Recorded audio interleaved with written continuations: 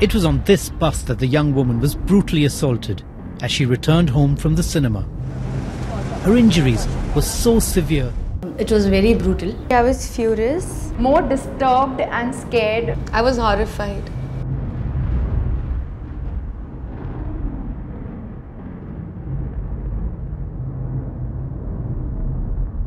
It's really disheartening, when you see things which are done to any human being which is not correct. Honestly, I believe women are not braille that you need to touch them and feel them to understand. It was very brutal, devastating, because being a girl, we can understand what trauma she must have gone through. I mean, it kind of really turned your insides out, It's really shocking to hear something like that. It just, like this chill ran down my spine that, anything could get so bad. I don't know how anyone could do something so brutal and not even think twice before doing it. I was in pain. Like, I did not want to read another article on it because I was in sheer pain in listening to what had happened to her. I just couldn't react to the entire episode that happened there, and it was like so brutal, so vicious, and I think it was just not a human act. Men who want to rape women or look at women with short skirts, with tube tops, are just frustrated. You shouldn't kill the person, but it should be amputated so that he knows what it means to be, what the pain means, what the girl will go through if he really rapes someone. They should just be thrown into the jail and have a life sentence. Just saying life sentence, so they live, they're alive, and they suffer throughout their life. Shock, outrage, and at times mindless violence. An assault that brought many onto the streets. I think most people didn't dare report because they just know then it's a downhill from there. That they feel that one incident I will overcome, but this daily rejection in people's eyes is something that I may not be able to handle. Any rape case that was registered, the first thing is the man. These have always been happening. We need to come out and speak about it and let them know that we are not just going to shut up and take it. I don't think there's any point relying on the system at all because you're on WhatsApp or you're constantly in touch with each other. So when your friends are leaving, after office you call them up. So at least you make sure that people around you are safer, girls around you are safer, you're safe. A 23-year-old photojournalist was allegedly gang raped in central Mumbai Shakti Mill compound in Worli on Thursday evening. I've left office at 3 a.m. in the morning, 4 a.m. in the morning. I've travelled all by myself to my residence.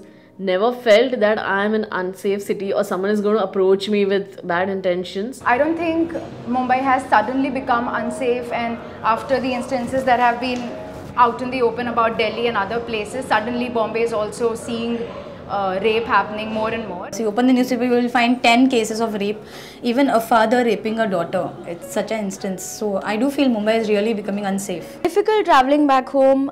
My parents are very open-minded, but again, knowing that things like this are happening, it becomes really difficult. After hearing Shakti Mills and an incident happened to me, which was like 7 in the evening, shook me and my belief that Mumbai is safe. Very simply, cannot handle a woman standing up or saying, listen, I can get better than you. Because we are the weaker target. I feel this happens because these men are so insecure. They want everything that they like. The women are very vulnerable, and they can be manipulated emotionally. Naturally, as biologically, women may not be as violent or do something like that, but that's not a necessarily true thing. Men can do it or women can do it. If you go back to what our ways of life were, it was always about the man having the upper hand, right, in our society, right? So it was never about women having equal opportunities. Forget an upper hand, it was not even about women having equal opportunities. Women are the most weaker section of the society. Okay, they cannot immediately, retaliate on anything.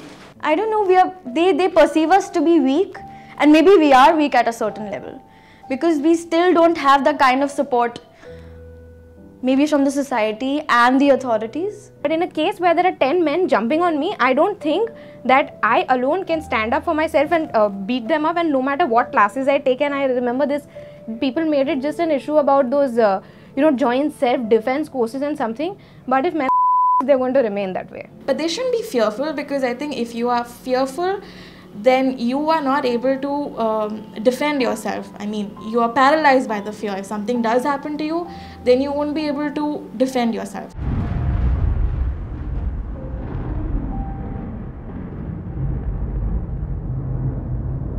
Make prostitution as legal as possible in this country. At least make the punishment so severe that people think twice before doing something. I think identifying the problem is something which is why are so many rape cases happening. Basic thing that they can do is help us women feel more comfortable. To make a law so that it can be, someone can, beat the law, and then, there'll be a case and they'll earn money like that. But nothing happens about these laws. I have lost complete trust from government that they can do anything, because it takes so many months for them to decide whether to hang those who raped. Person should be really, his hands and legs should all be amputated and should be left like that.